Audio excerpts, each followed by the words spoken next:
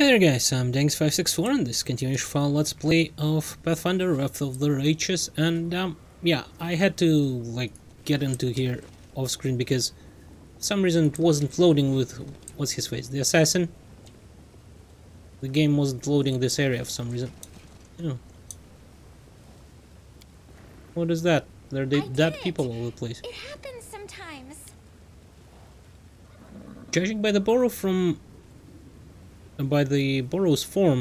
it was dug by an incredibly huge purple worm. Oh, it's one of those things, huh?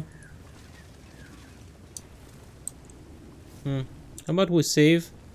This war must end. Yeah, we'll also need to reapply her item again. It's so annoying.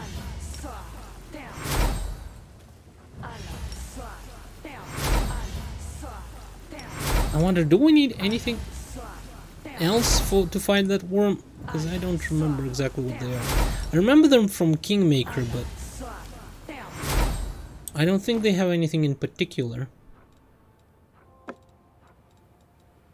Oh, and also this thing, we're working on it. It's probably, I'll just sell it because it doesn't seem that useful when we're finished.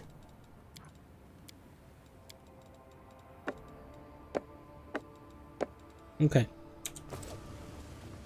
Now, let's go see where the brother of that guy is. They're all dead.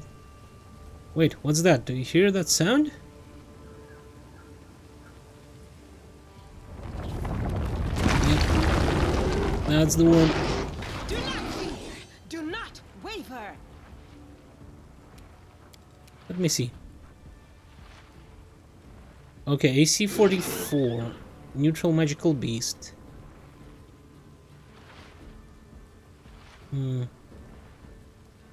Okay, what are his... Oh, he has pretty bad will save. Okay, I think we can work with that. Resist. Meow. Okay, let's do this. Good. It has 400. Well, now it has 383 hit points, which is nice. Seal up. How about charge? Horse, can you charge? No. You need to definitely reduce his AC. What's his attack, by the way? I'll cut you wide open. Offense 29.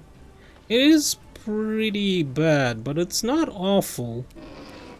I wonder if it's the only one here. There are probably more of them. Let's reduce his AC, that's fine. We'll probably need to get closer, actually.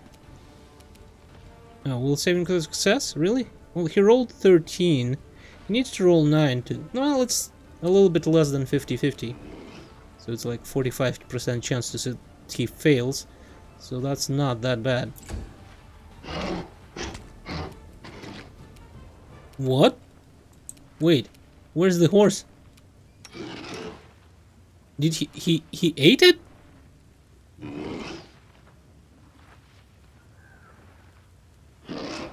Okay, that might be a problem.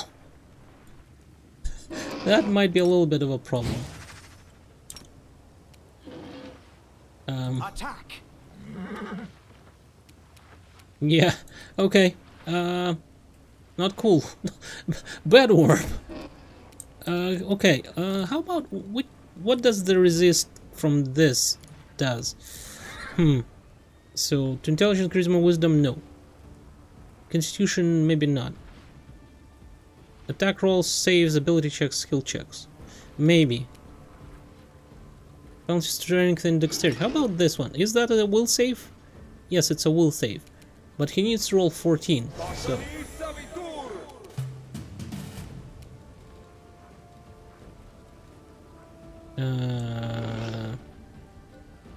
So... Did you succeed? Just Curse of Weakness. There were no... Boom. Prepare yourself. Nothing here. Did you spend your ability? I don't know. Okay, let's shoot. 37 is not that bad, right? Desna, guide my hand. How much do you need to hit?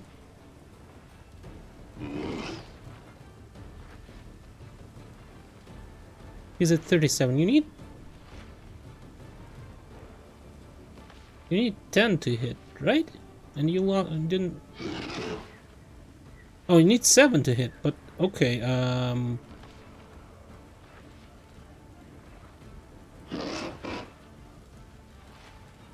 Okay. That was disappointing, not gonna lie.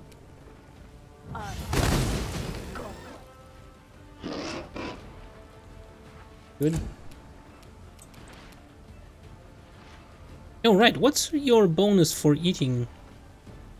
Wait, oh, right. I exchanged the caster, not caster. Changed the party member, so that's why her food is gone. Oof. Okay. The inheritor, guide my blade. Camellia. Does he still suffer from... Yes, he does, right? It's still... His AC is still 37. So why don't we do attack failure It should work. Is it flawed? and chant.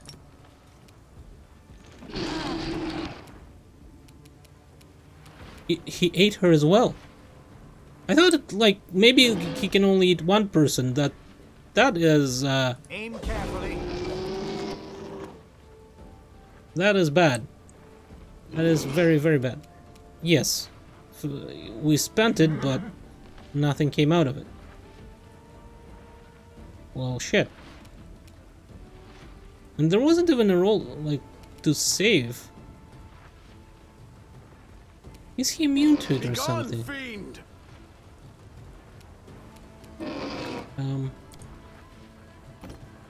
Oh, okay, I see. Now you can do it, right? No. What? Wait. What? Fall.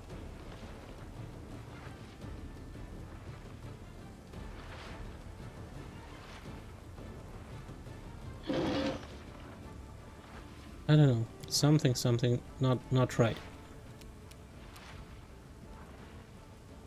I will bring down the divine wrath. Okay, whatever. Let's do something else then. Cannot banish it. Constricting coils it? Is it will negate? Okay.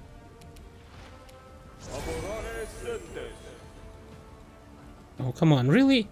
What's up with your save throws? God damn it.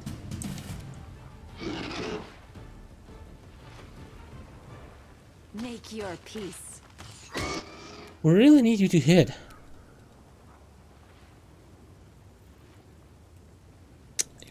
That's 15 damage reduction. Surrender, Everything or else. against the Mantine. Okay.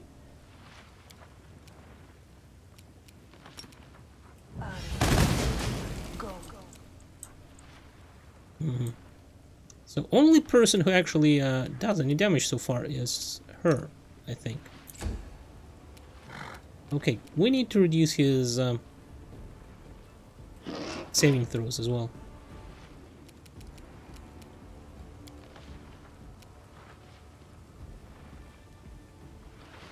Yes.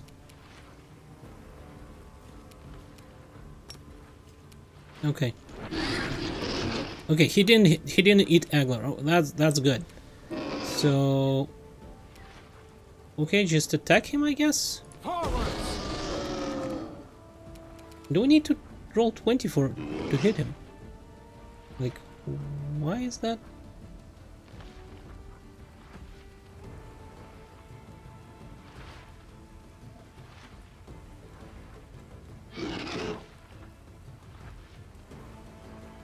No, okay. Why is his armor class 39 now? That's all of a sudden.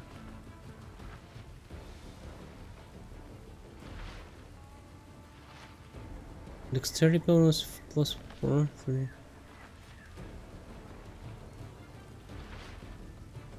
I don't know. It was 37 just a second ago. Evil Eye is still there. What changed? Does his natural armor increase if he eats something? Maybe that's the case, I don't know. Can we constricting coils once again? No.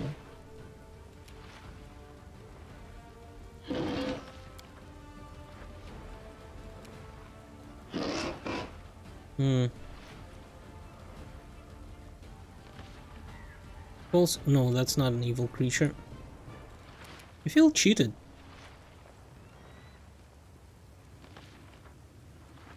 You know, that's against undead. Because that curse would have worked so good. What else can you do?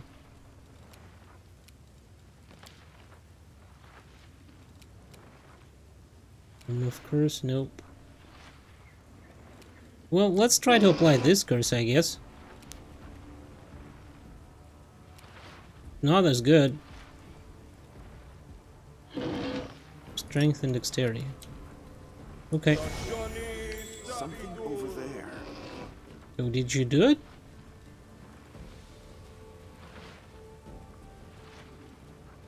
What the wait, what is happening? It didn't work as well. God damn it. I will resist. Okay. Go. 74 hit points. Cool. Chant.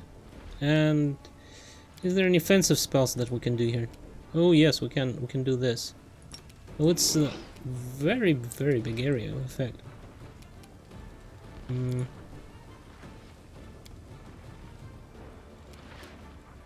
Flame strike would be good though.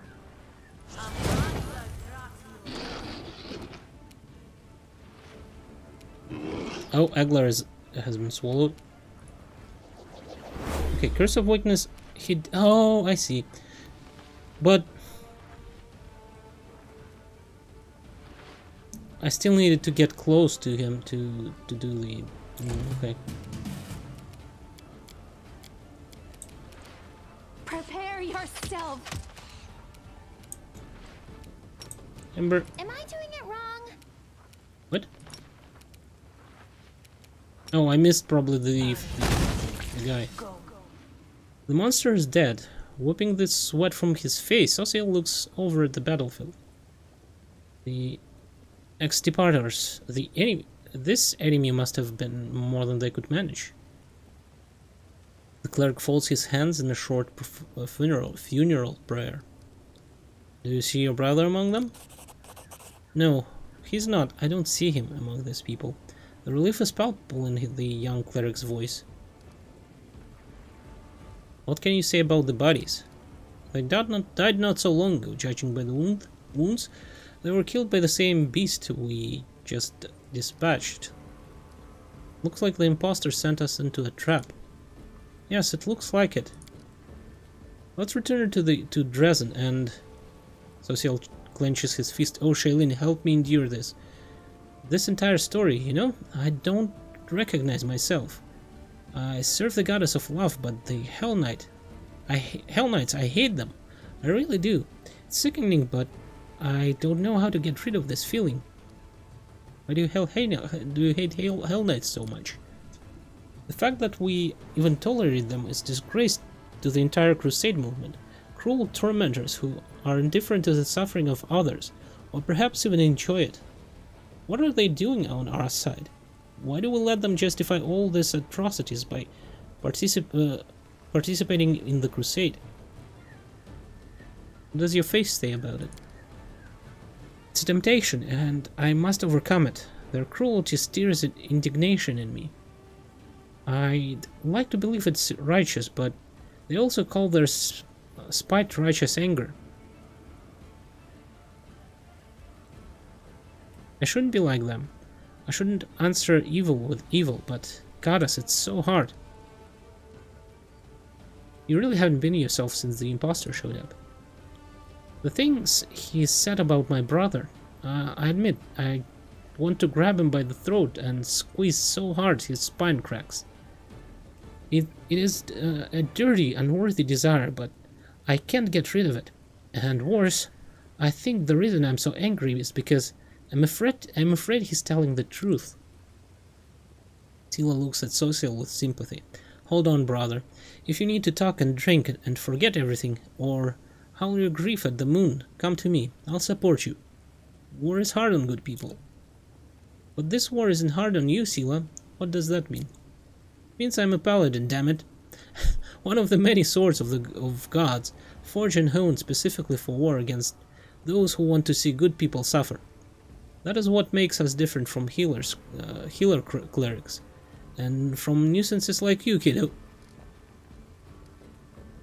Now, let's go, we have to talk to the imposter again. He nods and without saying a word.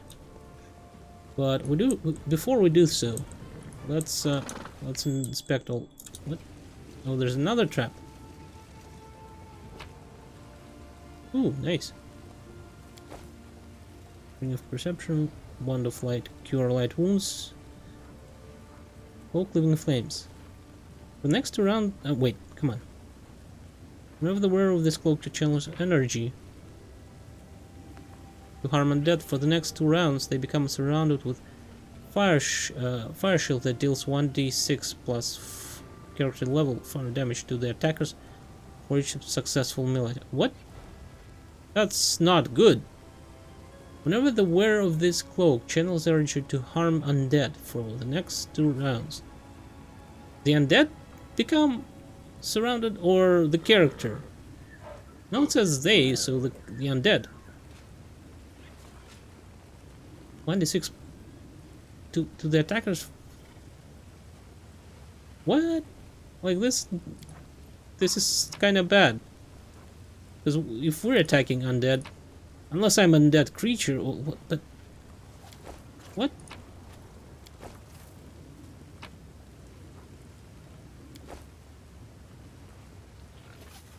Why? Like that's the question I have. A solid plan. All right.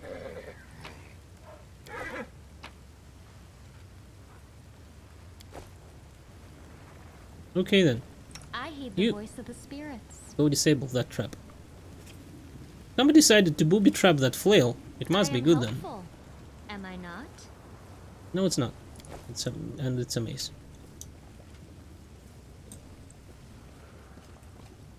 The spirits guide me.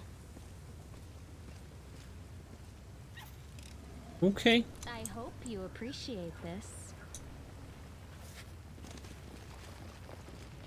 I'm gone. Is that all? Is that all there is to this area? Maybe... no, I cannot go there. I can go through here, though. I sense something. Oh.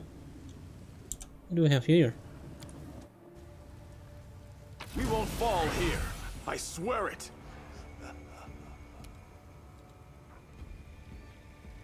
Of cure moderate wounds and some sort of a dagger. We have Runner's Greater Shadow. Great.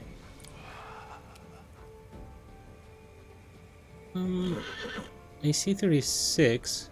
It probably does. My hand. Yeah, touch damage. He drains levels. Who had death? She had death ward, didn't she? Can we kill him before he moves? Make your peace. Well, let's do this. The light take you.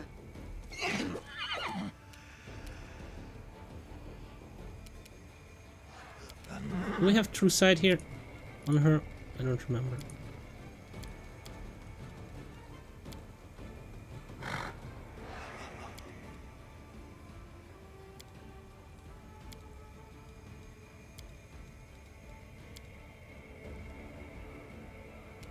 Well, let's Let's just attack it then. The spirits demand your blood. Or not. Do you have some sort of turn undead or something like that? Yes, we do have this against undead. The spell slays 1d4 worth of undead creatures per caster level.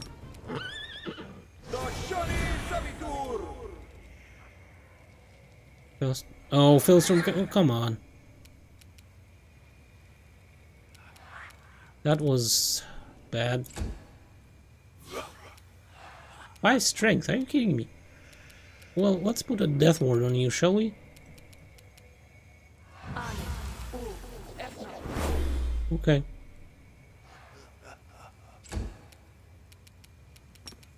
Tiny's target. Attack. Oh, right. I constantly forget about his goddamn sword. Into the fray.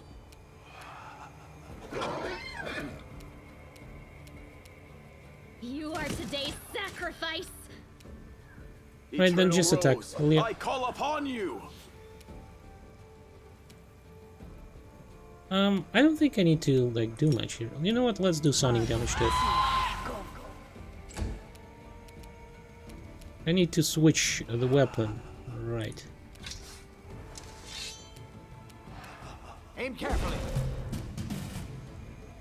Prepare yourself. Okay. And we need to do some lesser restorations. Do we have like lesser one? 4. That's the regular one. Let's do just lesser ones. Because it should be enough. And come on. We have still 3 more, right? Okay, that's it. What did we pick up? I kind of forgot. Newest to oldest. So, cure light moderate wounds. Okay, that's not bad. And just the dagger +1. Okay. Now, put the cure moderate wounds in here.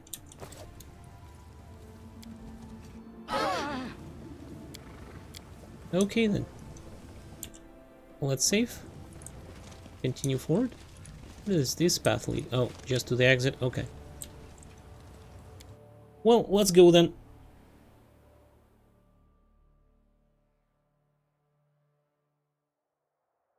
Now, what I thought I would do is go to this desolate hovel, because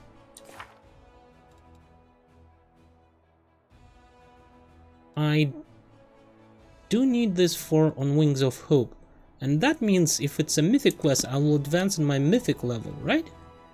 But at the same time, maybe I should like visit this areas here, because well, I'm here, and this is quite far away, anyways. And then visit Ravaged Longhouse, maybe, and then go back to the town, and we come back to here after we visit the town, maybe. I think that's a better idea, right? Because what was the ETA on that outpost? Okay, 2. What do we have here? Well, parade, glory to the heroes. What does glory to the heroes do? Oh, crusade morale increases. I don't think we need that. I really hope that this is the area that I'm currently in that I'm upgrading. Probably not though, because if it was, I could upgrade this one into the citadel and make it build a, what do you call it, teleportation circle there. That would have been nice.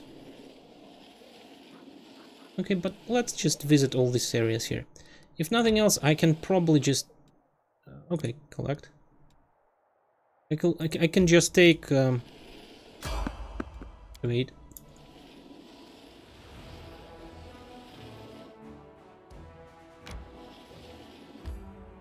Do I want to enter? Probably before that. What do we have here? Dankz. The end of the world. Priests of various faiths are asking Commander to banish the followers of a small sect that believes in the imminent demise of Galarian. These doomsayers scorn the gods with their words and demand that everyone bow down before the inevitable end. Sends the sectarian on a suicide mission. What's my military? I guess I can do that. Or my lowest rank is in the leadership, so I should probably select whatever gives me leadership experience. Silence the sectarians. Pet morale reduced. Recruitment growth for trainable units. Increases energy points. Yeah, let's silence them. Let's go for leadership experience. And decrease. What is that? Skilled craftsmen can do some work on the rail. Oh, okay.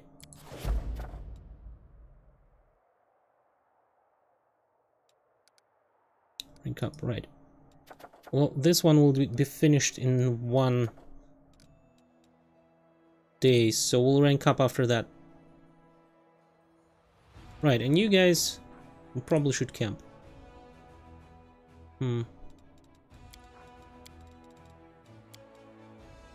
Oh, we don't have any more of this, huh? Okay. I wonder if I can buy it somewhere in town. Maybe. Hey, if something, I can actually take this first level of corruption. It's not awful. It's pretty bad, but it's not awful. Okay, then let's just begin resting then. And let's go inside. Oh, right. I need to listen to these conversations here. Yeah. And I still think even with...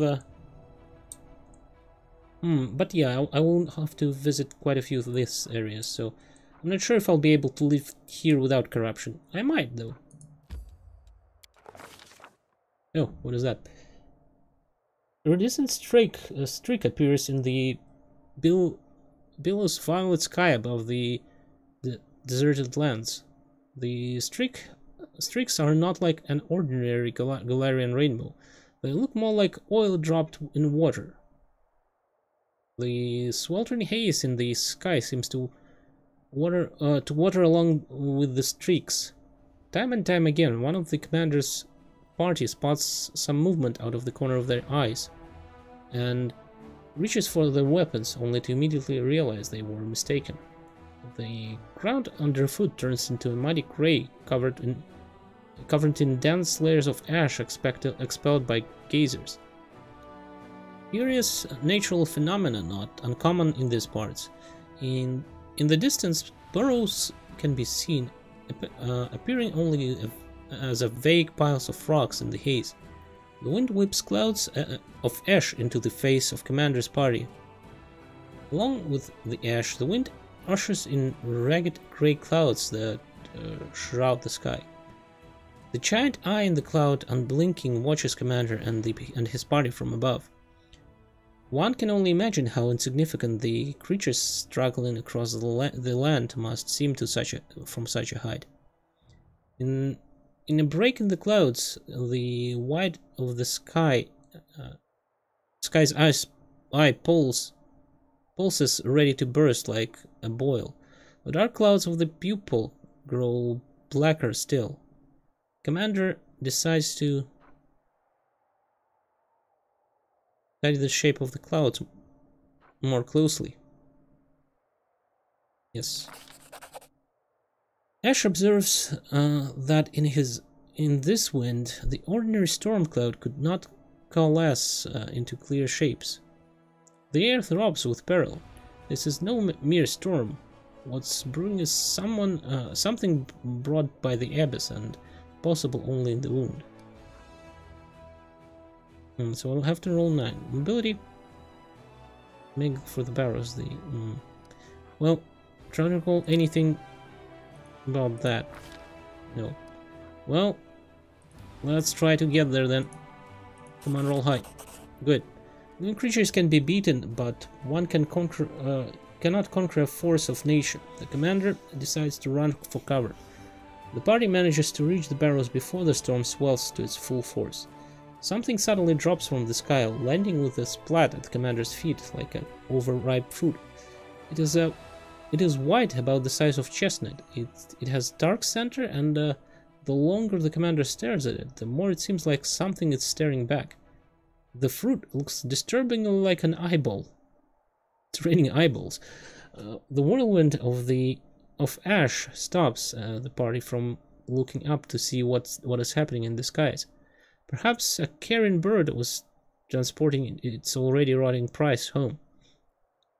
At least that's what all companions are hoping as they cluster around the milky white eyeball. The second eyeball lands nearby with an unpleasant squish, leaving only a bloody splash on the ash-covered ground.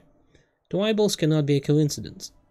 The looming rocky ledges, which give the barrow the appearance of a hill, look like they could come crashing down on the party heads at any moment. However, they do not offer protection. They do offer protection from the storm. The horrific hail misses the party almost entirely, and eyeballs land around them in wet cacophony.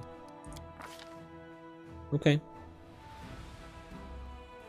The land around the barrows looks more like a dumping ground than a burial ground. The storm have bleached skulls and bones, rusted armor and dented swords. This is a familiar sight. More surprising are the arms and legs of golems scattered around the waste, the once snarling faces of animals, and that now lack all resemblance of their living brethren. Things that look like a horse carcass, but with broken mechanical legs. Everything is brown with rust and long forgotten. A battle was fought here once. Through the vial of ash, the party struggles to find the entrance to the burrow. Remembering everything. Okay, knowledge arcana. Who has?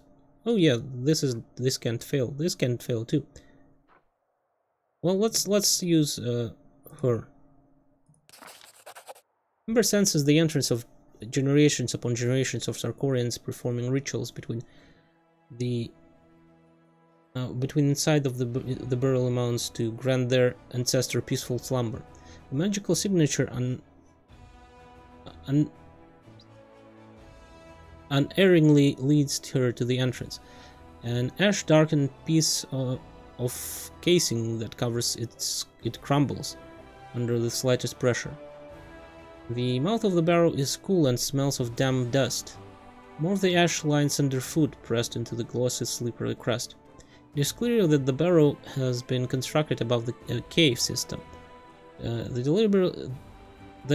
deliberately carved out corridors stretching off into the barrow's depth leave room for natural passageway. The wind wailing through the stalactites in the dark carries strange sounds similar to desperate human cry. Help me! Help me! The party strains to hear and decides to. That probably will not succeed, but let's give it a try. Yes. Well, let's go towards the voice. What can possibly go wrong? It's most likely some sort of magical creature that tries to lure us in. Hagler cannot ignore cries for help, and the party rushes towards the sound, frequently looking around for enemies or traps. A strange thing, the closer they get to the voice, the less distinct the police become, blurring into the grinding screech of a nasty mechanism. The only passage leading further into the barrow finishes in a dead end, a spacious cave, its walls decorated in ferocious frescoes that have almost entirely faded over time. Before the companions have a chance to decide whether to look for a door or turn back, the cave floor, which seems solid with well-tottered ash, vibrates and begins to ripple like water. One after another, Commander's companions are sucked into thick, ashy mass like they have stepped into a quicksand. And perception probably will be our best choice. Party needs to assess the situation. The party understands that panicking is pointless. Assessing the situation and formulating a plan of action is more useful. When they stop struggling, they notice the quick ash seems to loosen its grip in turn. Below, they can hear strange noises like grinding metal. Could there be a mechanism drawing the quick ash downward? The exit from the cave is still too high, and now the party will have only one route out, down. Well, let's try to run for the exit. Or do we just go in? Let's try it. The party floats in the quick ash like in water and manages to slow their sinking with precise measured movements. They maintain their composure, giving them time to think about what to do next. Well, I guess we're just going down to go down anyways, right? Since the... Okay. The quagmire resistance vanishes as expected. The commander opens his eyes, sensing that he is in the freefall. Through the gloom he sees a spear sticking out of the panel to the ground, and he manages to grab hold of the wood and hangs suspended from it.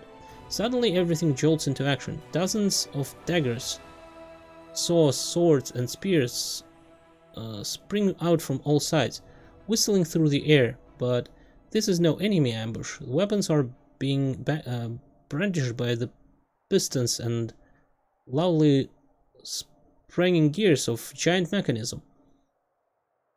The spear that saved the commander was also rusted in its piston that it is no longer able to move.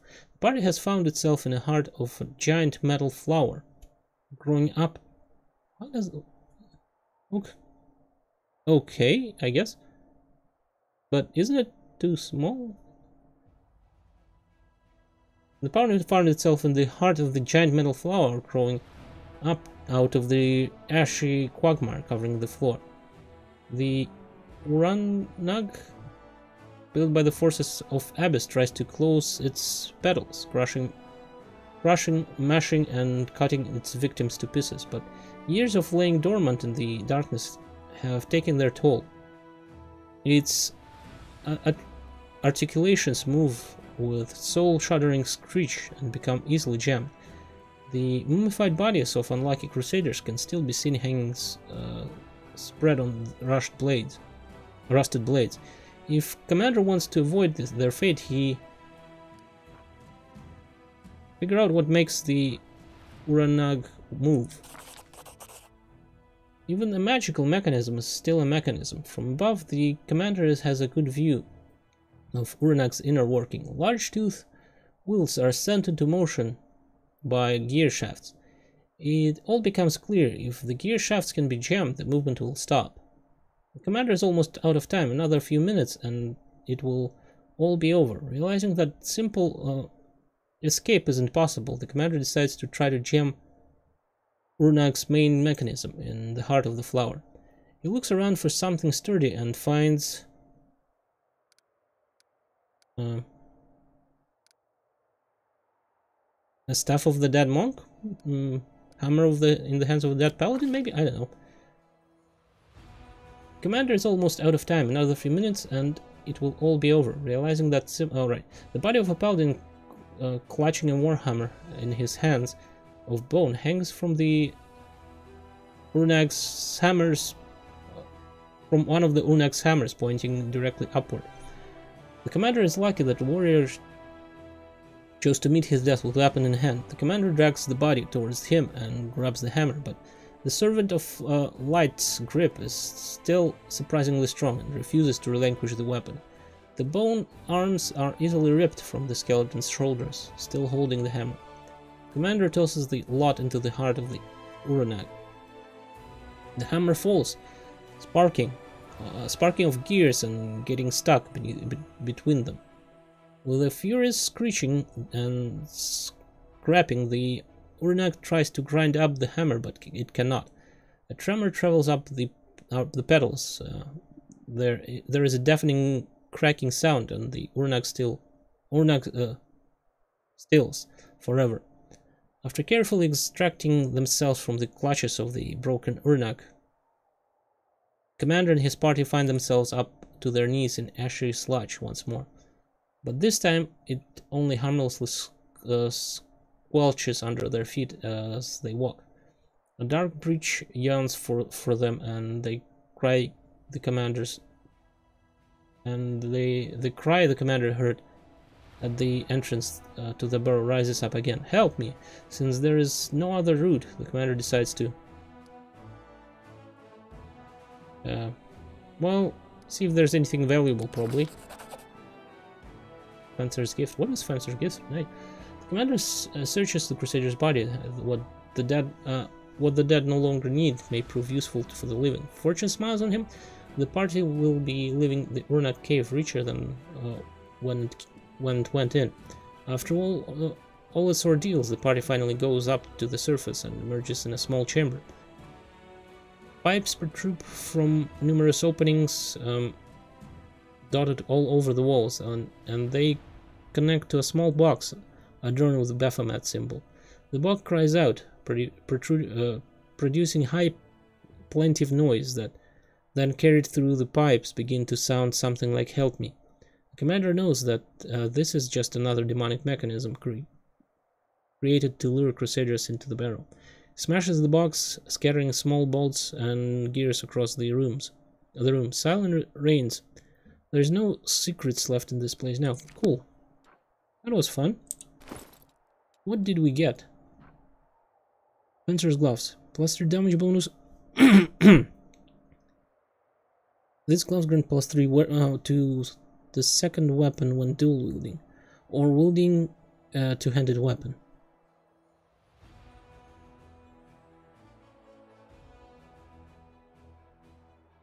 Oh, if the wearer has a weapon training ability and is wielding a weapon, gives bonus increase. So, wait a second. If I'll... What am I wearing now, by the way? Bonus to persuasion skills to make to intimidate. In addition, when the wearer of this glove confirms a critical, when you suffer more. Oh, that's not that useful. Yes, it does increase, because I'm wearing the two-hand. I thought it would be like only. Okay, cool. How about?